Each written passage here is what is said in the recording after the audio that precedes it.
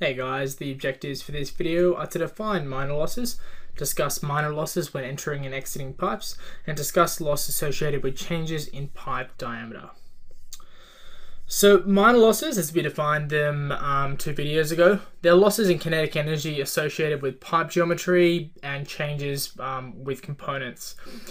So we have what we call a loss coefficient, which we define for our minor losses. And that is KL, which is a function of geometry and Reynolds number. And we define the head loss, or the minor head loss, component of head loss, equal to KL times V squared over 2G. So this is the formula that we use. And for different scenarios, we have different values of KL, which we sub into this formula here. So it's always got to do with that velocity there. So with a pipe entrance, you have a graph like this. These graphs will always be given to you in an exam situation. So you've essentially just got to, for a certain radius and a pipe diameter, so a radius of your pipe entrance, you'll have a corresponding value for KL, and therefore you can work out the minor head loss.